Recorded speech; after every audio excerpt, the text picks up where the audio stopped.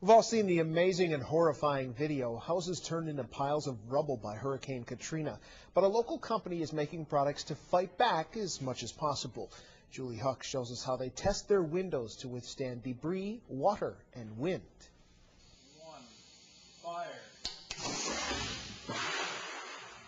Basically, you're shooting a 9-pound 2x4 at the window at 35 miles an hour endways, and it has to impact the glass or the unit and not bust the glass out. 3, 2, 1, fire.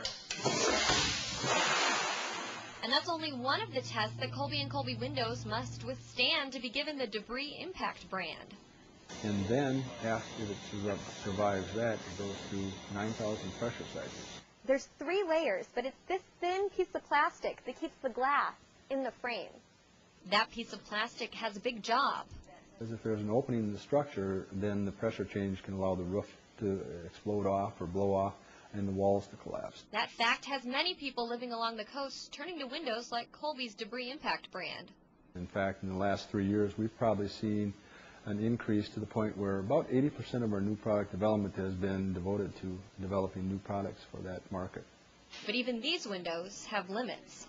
Of course, some of the storms, as we saw with Katrina, when the entire building is down, doesn't help that, but that's beyond what they're expected to do. In Wausau, Julie Huck, News Channel 7 on your side. Kolbe also makes windows designed to keep out sound and stand up to vandals.